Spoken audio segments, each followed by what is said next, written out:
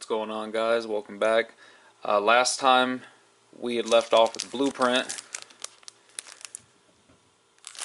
and we were starting to fall into some of the Weightless Discog.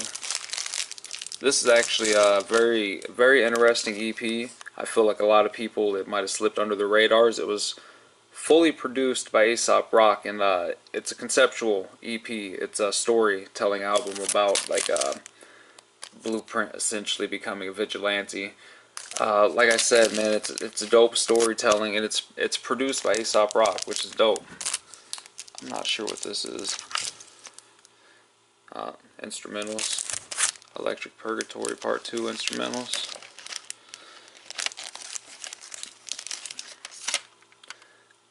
Just some compilation of the people, a lot of the artists on Weightless, Blueprint, Illogic, Jakai the Motormouth, Zero Star. This is another conceptual one. This is essentially Greenhouse versus Radiohead. And it's like the earlier ones we talked about, it's built around Radiohead samples. I love when Blueprint does that. I love when he picks a theme and he just kind of riffs on that theme for a whole album. B-side compilation. This is Greenhouse as it currently stands. This is some of their newer releases. This is Greenhouse now is just Blueprint and Illogic. Just the two of them, and they're an incredible combination. They play off each other very well.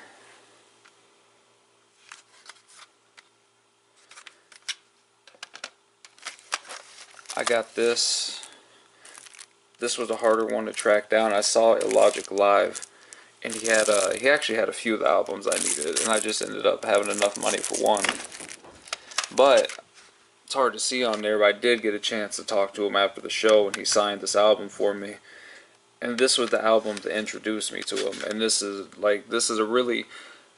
another under the radar album. Like underground heads probably know about this album, but like it's a deep cut, and it's dope. It's incredible.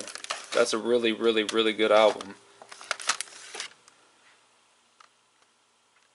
All of Illogic's work is fairly, I'm not even going to say fairly solid. His work is solid. He's a really good rapper. Celestial Clockwork is his highlight for me. Like, everything else just kind of pales in comparison to that. But that's not to say that his work is mediocre. It's just I feel like that album is so good. Zero Star, I actually met. He was running the merch table. And when I was buying the Illogic CD, he was like, "Hey man, I'll throw my CD in for $5." And I wasn't familiar with him. Like, I didn't recognize the name, even though I've had him on some of the compilations there. But $5, fuck it, throw it in there. And I got that, and that's a really good album. That's a solid one.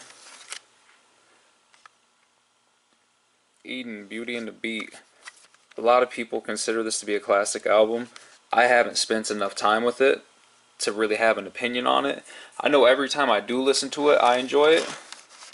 But again, I'd have to spend more time with it. I really like this album, and I got it signed by him at a show. And it's funny because I was a fan. I've been a fan of Yak Balls. Like, I always dug dude. I had no idea what he looked like. So I go up to the table and I'm buying a CD and shit. And he's like, "Oh, you want me to open that and sign it for you?" And I'm looking like, "Who the fuck is this dude?" And then it dawns on me, like, "Oh shit, yeah, hook me up, bro, sign it." Sadistic. I became aware of this guy from this album specifically because he did this thing where he was just giving it away on his website, and he was like, you'd pay shipping, you know, whatever shipping was, $2-3. It wasn't outrageous, you know, like $15 shipping for a free CD. It was legit. He was legit sending out free albums, and I respected that because I figure, like, if you're so sure of your work that you're willing to just give it out for free because you know it's that good, I was like, yeah, I'll take the time to listen. And I became a fan, and I've checked out a lot of his work since this album, and he's really good. He's got a tribute song to Idea on that album, and it's fucking probably the highlight of that whole record. Tone Deaf, Slept On Rapper.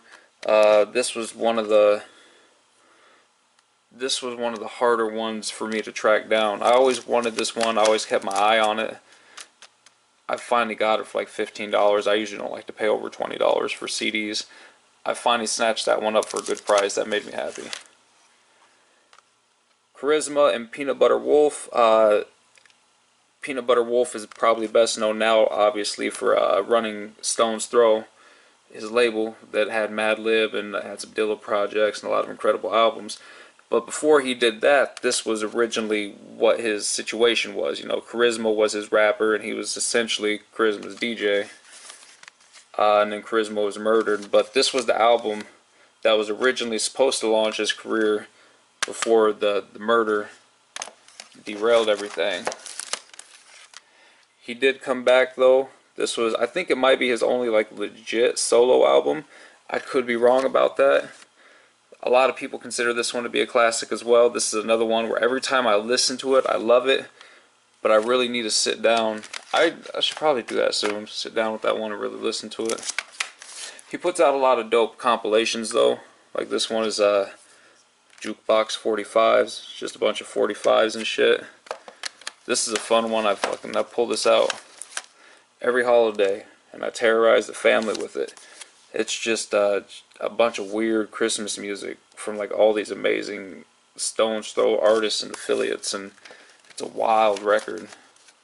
I'm telling you, it drives the fucking family crazy. This was a really good compilation. You can see Q-Tip, Quali, MF Doom, Dilla, Madlib, Quasimoto. They hit this kick there for a little bit in the mid 2000s where they were just cranking out these compilations, and I loved it. It was like, it reminded me of the old school mixtapes. You know, like this one, I consider this to be a classic album. It's a classic compilation. Like this is as good as a compilation could be expected. Mad Villainy, Madlib, Dilla, I think Guilty Simpson's on there. Oh No starts it off with an incredible track. Chrome Children, I love this album. They followed it up, Chrome Children 2, which is a decent album, but not nearly as good. I had Percy P on it, I think. Yeah, Percy P. I love anything with Percy P. I'm a huge Percy P fan. Not as good, but still good. We'll get these out of the way. I just haven't had time to put them on a shelf yet. I'm not going to comment on this one. I haven't listened to it nearly enough. A lot of people are speaking incredibly highly of it, so I'm excited. I got to find the time. And this is one, obviously everybody knows that's a classic album. It's the album that launched Madlib's career. And even back then, you could tell, like even that early, you could tell that dude was going to be special. This was the follow-up to that album. It's kind of like their version of Nonfiction's The Green Album. I'm not sure which one came first, but essentially we never got a proper follow-up, but they did release like compilations of lost recordings and B-sides and rarities, and it's cool. It's nice to have more, but it would have been nicer to have an actual follow-up. This kicked off Madlib's Beat Conductor series, which is a series of instrumental beat tapes where he usually follows a theme. This one, I believe, was just thematically like the soundtrack to a movie that wasn't made. That's a solid album. I personally felt like this one, The Beat Conductor in India, was not only better than that, but also better than the albums that come after it. Like, I think this is probably the highlight of the whole Beat Conductor series. Front to back, that's just a incredible instrumental album. This was made as a tribute to Dilla, and this is really good too. I mean, it's as good as you would expect a Madlib tribute to Dilla to be. Like, you can tell it was made with a lot of love and passion, and it's great too. But just, I love that. In India is just my favorite. Just, I think everything about it works. The Mind Fusion series is just kind of a clusterfuck of like mixes, and it's a lot of weird throwaway shit. I was really, when I very first started collecting CDs, these were like my original grails. Like, I wanted to own all 5 of them. And they're all fairly rare albums, but they're also albums where if you keep your eyes on them, you'll be able to find them for cheap here and there. So just over the course of probably 5 years, I just slowly pieced them all together, picking them up for cheap whenever I could find them. And it's not like, again, they're not albums I'm super into, but they still mean a lot to me just because they were such a big part of my collection. And I was so proud to have all of them. This one was an oddity I ran across. Live on Chocolate City. Recorded live. Chocolate City Radio. Sometimes you'll find random Madlib projects you didn't even know existed. The Medicine Show's legendary at this point. It was a mixture of original releases and mixtapes. So the way it worked was the odd numbers were the original albums, and then the even numbers were the mixtapes. So like Volume 1 here was a tape with Guilty Simpson. This is him and Guilty Simpson working together. Volume 2 that followed it up was, I believe, Brazilian Jazz. This was probably my favorite tape in the whole series. I love Brazilian Jazz. I love the cuts that he finds to put on here. I've listened to that probably more than any other in the whole series. 3 was a Beat Conduct in Africa, which I didn't like this one. I've tried to listen to it a few times and it doesn't do nothing for me. None of the beats hit me. This was a reggae mixtape, which was better. What was it? Blunted in a bomb. I think it was Blunted in a Bomb Shelter. I think this one was better than that, or maybe I got that backwards. One of them was really good, and the other one was crazy disappointing. Okay. This was I don't even remember what this was. I think it's an instrumental album. The cover, and there was I keep them all sealed just because, as you can see, they have no back, and they come with the like the little spines that they have on the Japanese CDs, and I like the way it looks aesthetically, so I just keep them sealed. And the booklet was bent, and they just sent me another booklet with it. I was like, alright, cool, fuck it, I'll throw it up there. This was I'm not sure. The Mind Wreck was like, or what was it called? The Brain Wreck Show.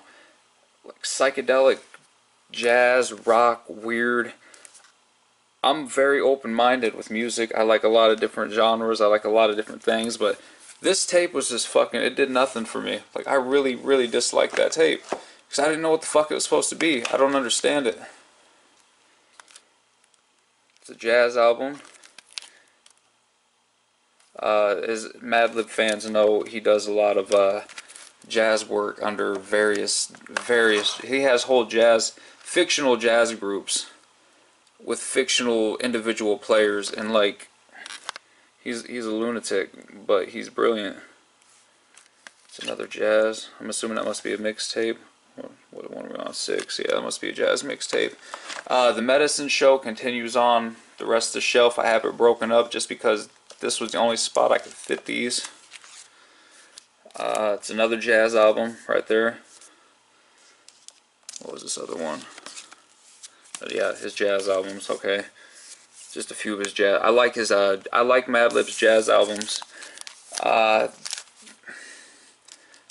They're not as good as straight up jazz albums, but as far as like a hip hop take on a jazz album, it's dope. It's experimental. It's weird. It's different.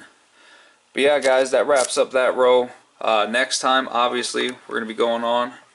We're going to be finishing up the Madlib. There's still a lot more Madlib to go. Madlib runs halfway through the shelf. And then we're going into more of the Stones Throw artists. So we got, Metaphor. Oh No is in there, I think. Guilty Simpson, Percy P. Then we're running into Jay Dilla. And it should be a lot of fun, guys. Until then.